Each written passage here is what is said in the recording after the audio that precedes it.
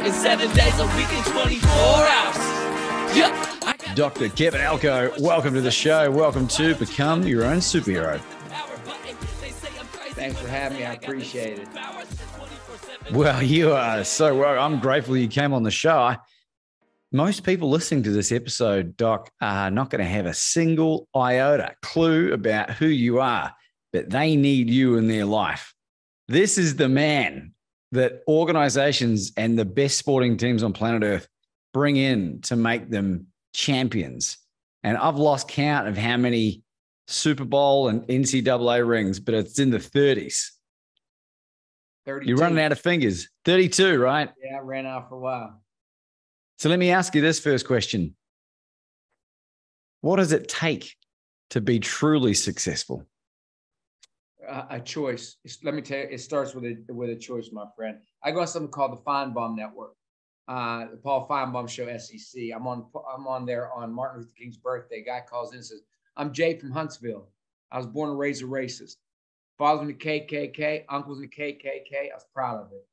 Vietnam broke out, joined Marines, met a man, African-American man. We tried to kill each other. Our gunny sergeant came to us and said, you two are going to decide to get along. Next thing I know, he saved my life. Y'all killing each other a minute ago. Now you're saving each other's life. He said, I saved mine. We have a phrase we use. I work in Alabama. It's match me. He said the war ended. He went home to Detroit. I went home to Huntsville. Didn't want to leave.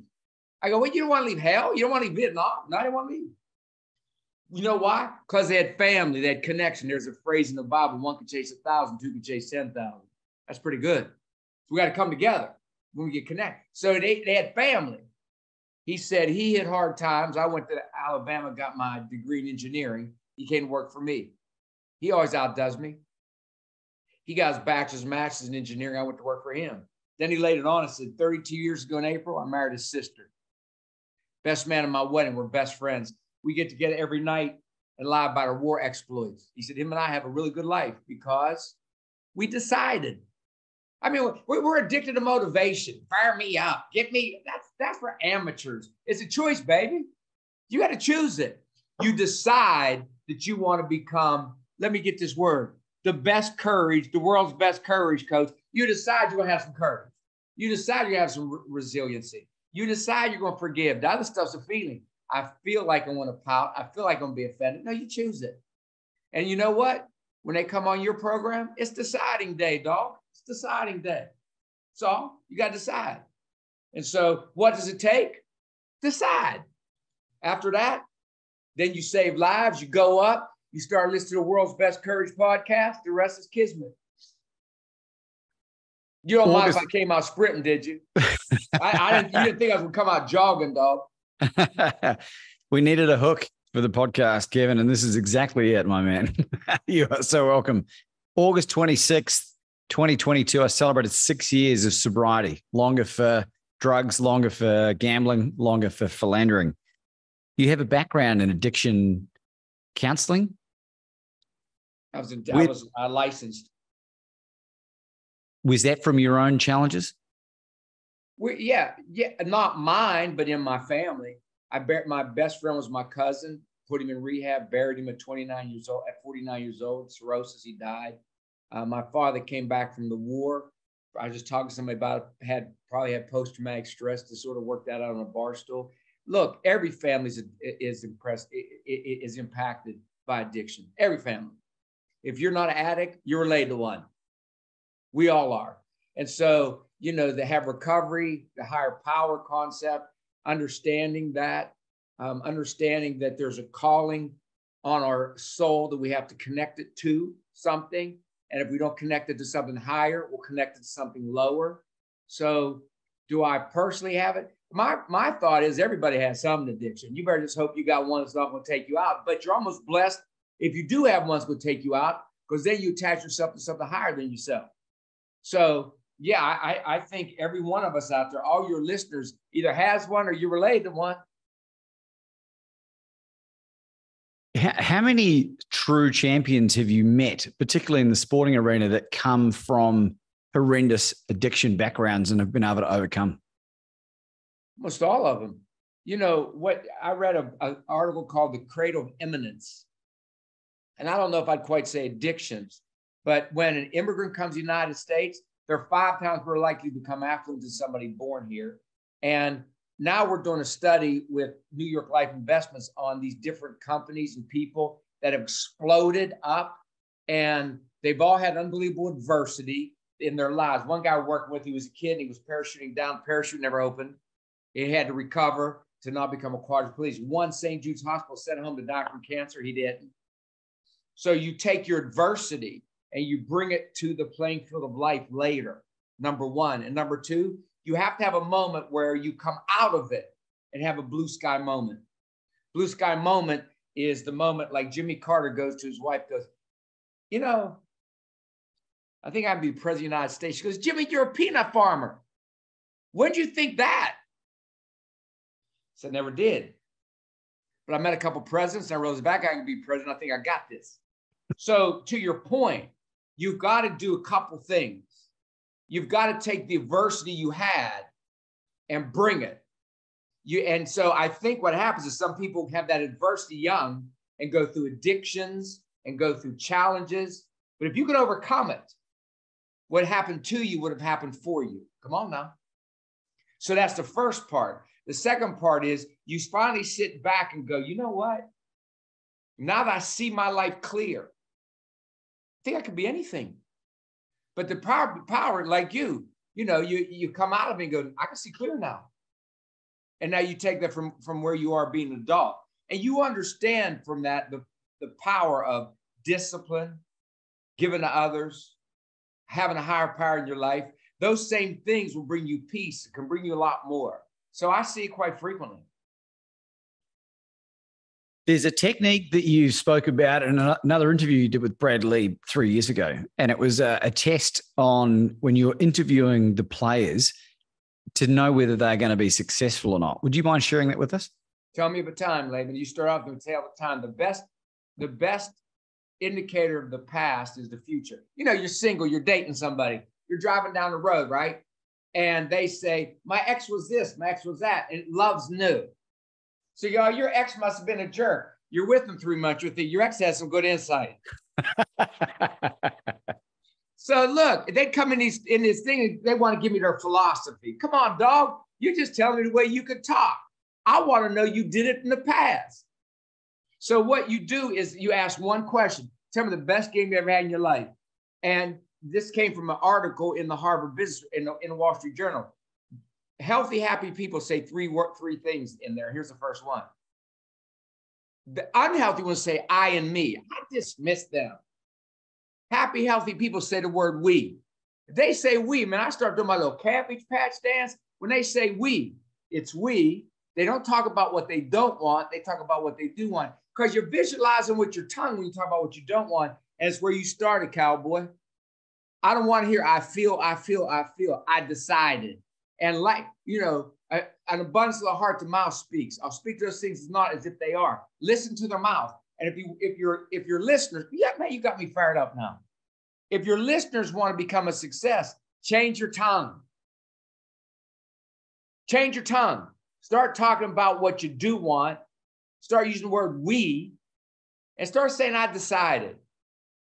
No, addiction. I mean, look, inspiration for amateurs. It's a choice. Hey, we get addicted to inspiration because I got to feel it. I get in the NFL all the time. Making $10 million a year. I ain't feeling it. You ain't what? I ain't feeling it. No, you got to choose it, baby. So what I listen for is we. I listen for them talking about I decided, and I want to talk about what they do want. But if they did it in the past, they're going to do it again. What's Maya Angelou's phrase? When somebody shows you who they are, believe them. But they get these egos up in there, baby. They go, oh, when you come with me, I'm going to change you. I feel like you've been hanging around Les Brown. We'll see who gets changed in the end. You'll be taking back stuff you ain't stolen in the end. Have you been hanging around Les Brown recently? No, I'm from the hills. I know a little bit about it, but no, I'm from the hills. I'm a hillbilly. He's a city boy. You guys from can Ohio. I'm from country. You could be the same person. This is unbelievable. He's a hero of mine. He wrote the foreword for my book and a dear friend. So it's a huge compliment, I tell you. No, I'm not offended. I'm just from a different part of the woods as him. I know his whole story. Good stuff. What in the time that you did that interview with Brad, right? 3 years has gone by, give or take. What have you learned in that time that's new that you could share with our audience today that might be beneficial? Your mind's a big garden. You plant every day in that garden green beans, you're going to grow green beans. If you plant every day corn, you're going to grow corn. If you plant nothing, you're going to grow weeds. My biggest thing I've come up with this year is plant, plant, plant. I'll give it real simple.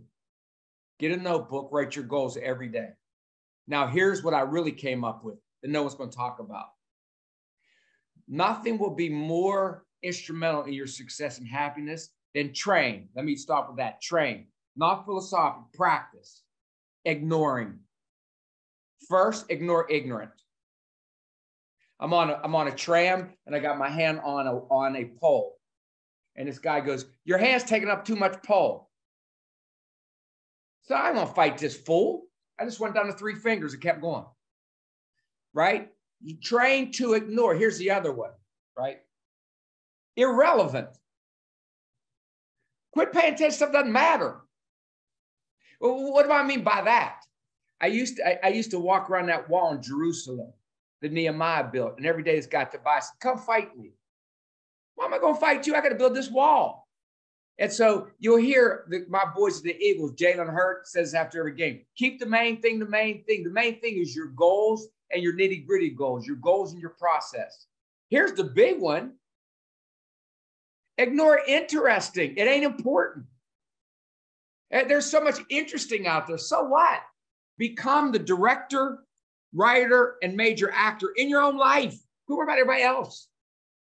And so ignoring is powerful. So Ron Rivera was on TV last week. That's my boy, coaching. And they said, you got a lot of stuff going on here with the Washington Commanders. What do you tell your team? I tell them, don't pay attention to what's interesting. Pay attention to what's important. You, your job, your teammates. Get your mind in a simple place and train your mind to ignore what is ignorant. You know, don't argue with a fool. Don't argue with an idiot. They're better being an idiot than you, and they'll pull you down to their level. They'll beat you with their experience. Don't get into stuff that doesn't matter. There's only so much time you have. Your most expensive coin, your most valuable coin is time. Whatever you put in that machine, make sure you get back what you want. The third one is ignoring. I'm telling you, it's learning there. There's too much crazy out there, and so you want to ignore. Now, can I tell you the biggest epidemic we got today? Tell me. Offended. Everybody's touchy. Used to be you made a mistake. We said, excuse me, but you want to look at it. Now, burn your house down, make sure your kids never eat again, make sure we destroy your career. Come on. Whatever happened, worry about the long you and I, not expecting somebody else's. I can't do nothing about you, anybody else, Brad. I can do about me. Ownership. What have I learned since that interview? The power of ignoring. Hey, come to Elko family reunion. It looks like the bar scene from Star Wars. And all your listeners have a crazy family member. And if they don't, they're the crazy family member. Ignore that. That doesn't mean we don't need boundaries. But quit getting sidetracked. Quit letting your apparatus get hijacked. It's got to drive the car. What have I learned since then? The power of training your mind to ignore. That's what I've noticed. The goal setting component, Kevin, how important is the language when we're writing these things down? Past tense language. And so you write, this is a study that we found originally was in Mark McCormick's book, What They Didn't Teach in Harvard School of Business. We saw it replicated at Jesuit University. Look, they listen to this and listen to you. You want one phrase, structure. Winning, look, you have people on here. That's cool. But what we did at Forbes is we looked at the science of success. It's goal setting, resiliency, and connection. But structure, doing it all the time. So I write out every day, healthy body, and I write out what's called my nitty-gritty goals afterwards. That's a longer deal. We'll get into some other time. I write nitty-gritty goals, healthy body, which I do HIIT training. I'm a vegan. I eat nothing with a mother, nothing with a face. I meditate. That's my nitty gritty goals. I write out connection, a study done by George Valiant at Harvard. Number one factor in happy is connecting with other people. And I write out growing in my calling. And I write out every day constantly, because the research he found was it took 100 students at Harvard and asked them to write them out every day. 84 didn't do it. 13 did in their head. They made twice as much money. Now, I know money isn't everything, but I like what Zig Ziglar said. It ranks up there with oxygen. 3 did it, made 10 times as much money. You want to keep planning it over and over and over. So let me tell you why I write them in past tense. I broke my rib one day. I wrecked on my bike. I wasn't paying. My mind went all the way there, and I lost my wallet up in Boston. I just kept on doing this meditation. Thank you for returning my wallet. I didn't have my wallet. I pray, and I'm thankful on credit, baby. My thankfulness is a Visa card. So I write everything out. 3 days went by. My doorbell rang. Postman's hand us, here's your wallet. Of course it was. Appreciate you delivering it, bro. Past tense. I keep it simple, but my nitty gritty goals are very, very concrete. I keep it vague. My nitty gritty are very, very specific. Meaning the actions I'm going to do that day to get there. It's great advice. Really great advice. I do all past tense. What's like, your you know what I'm writing already? Tell me. I got a laid out crib like yours. Thank you for giving it to me. I already got that written down. I already thank you for that one. I'm gonna be your neighbor down in Mexico. Los quiero mucho. I'm gonna be right there with you. We look forward to having you down here, Doc. What's your definition of success in life, in all areas of life? That look, you go to the Pillar of Faith up in Boston. There's 6 pillars of faith dedicated to Holocaust. The 6th one is by a little girl that found 5 years old, Ilsa. She found a strawberry. It's the only possession she had, bro. Hid it in her pocket and wrapped it with a leaf. The only thing she had, could have been killed for what she did. She saved it all day, Ilsa did, to present it to her friend, Gerda. Here it is. You got a gift. God gave every one of us a gift. How would you feel if this holiday you gave somebody a gift and they didn't unwrap it? Go do what that little girl did. Take your gift. If it's speaking, if it's serving, if it's being kind, whatever your gift is. Now, if you think you have 3 or 4 or 5 gifts, get married. Don't explain you're overrated. But everybody got a gift. Go take your gift. I see you, bro. Go take your gift, develop it, and offer it to the world as a blessing. That's what success is. Take your gift, whatever it is. For years, the number 1 autograph giver with the Seattle Mariners was Ken Griffey Jr. You know who number 2 was? Their lead peanut salesman. My man, cabbage patches, he throws them between his legs. 40% of the time, he spends signing autographs. Any gift will do. He makes 7 figures selling peanuts, bro. Any gift will do. You develop it and you go offer it to the world as a service, as blessings. It'll come back to you. That's my definition. If I'm not taking my gift to better what's around me, only you. There's research that says if you have a goal and you get there alone, whatever it is, you have a goal and you get there with somebody else, whatever it is. And Holly Haverson, in her work at Columbia, said people who write goals are happier people, especially when they know that their goals better the lives of others. Shouldn't your goal be to be happy? And by the way, to all your listeners, go become happy, because if you're not, you're burned to somebody you're in a relationship with, probably somebody you're married to. That's my definition, bro. How closely aligned to Think and Grow Rich are your beliefs and values? Extremely. The stuff that he wrote, other than, I mean, if I just canned it, other than the energy he gave to some of the stuff like sexually, but other than that, completely aligned. You know, I'm not one way or another on that. I mean, that was one area they got into. But other than that, the mastermind group, what your mind can conceive and believe, the body will achieve, 100%. And look, I'm not in any way promiscuous, anything sexually, but if you read the book, that was the only place that's the only place I was off on it. But I thought the rest of it was incredible. I think it's that The Magic of Believing is what made the best book I've ever read, written in 1940s. I love Wallace Wattles' work, The Science of Getting Rich. I love it. I think Shin's work, The Game of Life and How to Play It. Those books written in that era blow me away. Blow me away. Where do you go for help when you're going through major adversity?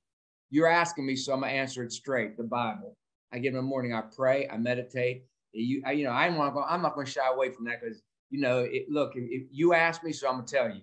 I go to that, and I'm not fundamental in it insofar as if whatever your religion is, I'm not gonna proselytize you to mine. I just want you to have whatever relationship works for you. But that's where I go. I go in the morning, and I look. Your attitude is a muscle, so I got to exercise it every day. And I got to prepare for whatever's coming. But I have faith. I have faith in faith. I have faith in you. I have faith in me. And I don't believe anything happens to me. I think everything happens for me. I don't know how, but I go to Jeremiah 29:11. There's a plan for my life. And I go to Isaiah 6:8. I heard a voice say, who should I send on my behalf? And I said, send me. And my spirituality is real easy. Somebody's going to hurt today. Bring them to me. Got a call 1:35 the other day, where someone called and said, my daughter's husband just passed. All right, I'm going to go see him as soon as I'm done with this. My daughter called me in the middle of the night, said, my best friend's brother just overdosed on fentanyl. 3 o'clock in the morning, I'm there. So mine basically is, I two things. There's a plan for my life. And if somebody's hurting, call me. I played football 12 years. I was captain 11. I was on the bench 9. I chose the wrong parents, bro. But when them guys I play with are hurting, I'm the one they call. That's my motto. Call me. That's it. I was so far away from the field, I needed a telescope to see it. But they call me. You're like Rudy. That's what it is. What is the last major adversity that you experienced, and how did you overcome it? My heart. My heart. I had my dad had 12 in his family. My mom 8. All 20 died of heart disease. They carried me out. I went to Cleveland Clinic. Now I said, you're going to live 40 years because I'm a vegan. I eat nothing with a mother, nothing with a face. I do HIIT training. I did already this morning before I jumped on with you, but it didn't happen. It happened to my cousin too. It happened to my sister too. And my cousin kept on saying, this would be the best thing ever happened to him. He was right. It took a while, but he was right. And how it helped me? Here's how it helped me. You ever hear the song? There was this guy named Tug McGraw, pitched with the Phillies. Came with the phrase, you got to believe. He was with the Mets. They traded the Phillies and said, what do you like better, AstroTurf or grass? I don't know. I ain't never smoked AstroTurf. So he passed away. His son's a country western singer, Tim McGraw. And a song came over his desk of his son after his dad died. It was about a guy with a bad x-ray, went to his friend, said, it's over. Which do you realize? I went skydiving, went Rocky Mountain climbing, went 2.7 seconds on a bull named Fu Manchu, loved deeper, spoke sweeter. I gave forgiveness I've been denied. Hope you get the chance to live like you're dying. I'm going Christmas shopping with my daughter here in a few minutes. And when I do, I'm acting like it's the last time we ever get to shop together. I do everything like that. Everything like that. And it didn't happen to me, it happened for me. And there's something called post-traumatic stress. But if you look at some of the work that's going on right now at the University of Pennsylvania, Martin Seligman, there's something called post-traumatic growth. And all you got to do is choose which one it is. That was growth for me. Changed me. Made me understand that my wealth is my time. And I got I think I got about 40 more Christmases to go. I'm act like it's one. I think I got a couple more 100 interviews like this to go, but I'm treating you like you're the last one. Plus, that's a cool look you got, bro. It goes a long way, huh? Thanks. Well, I'm very respectful of your time. And I know a lot of people want your time, but how do people get a hold of you? Kevin? Like, how else? Go to drelko.com. And it's ELKO, right? drelko.com. I mean, I speak like crazy. I'm all over the place speaking. We're doing good. My agent's name is Snake. Where I'm from, everybody has a name like that. Snake, Possum, Dirty Weasel. Dirty Weasel's my sister. And so what they do is go get him. I have books. I have 7 books out. The 8th one's coming out. So what, now what? That's my motto. So what, now what? Which is the resiliency phrase. Go to drelko.com. If you want us to speak, we do it. We have a deal called the 14 Challenges. That's on there. We have different coaching programs we do on there. We do something every Monday that's free called the Monday Cup of Inspiration. We have about 100,000 people listen to that. So just come on, let us help you. Go to drelko.com. Hey, Snake, whatever you need, Snake will get it for you. And we have audios, videos. We have books, whatever we can do. We speak constantly. And we're happy to do anything we can for you if you give us a chance to be a blessing for you. We appreciate you, Doc. Do you have any concluding thoughts for our amazing audience today? Neurons that fire together, wire together. We're not trained naturally. We're not wired naturally, my friend, to be what you're doing. We're wired to be safe and secure, not happy and successful. You got to reprogram your brain. Get yourself a workout program over and over and over. Listen to programs like yours. Courage is how you wire yourself, and our brains are very plastic. I, with all my ball players, develop a go-to script. I say 3 things every day. Keep chopping. So what, now what? And I'm not looking for blessings to come into my life. I'm looking to be a blessing. Speak your mind till you rewire it. Speak it till you have grit.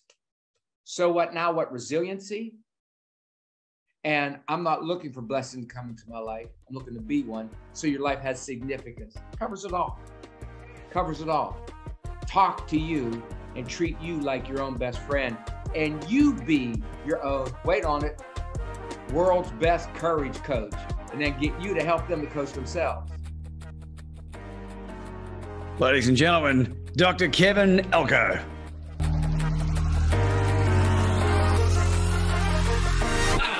I got superpowers, working 7 days a week and 24 hours.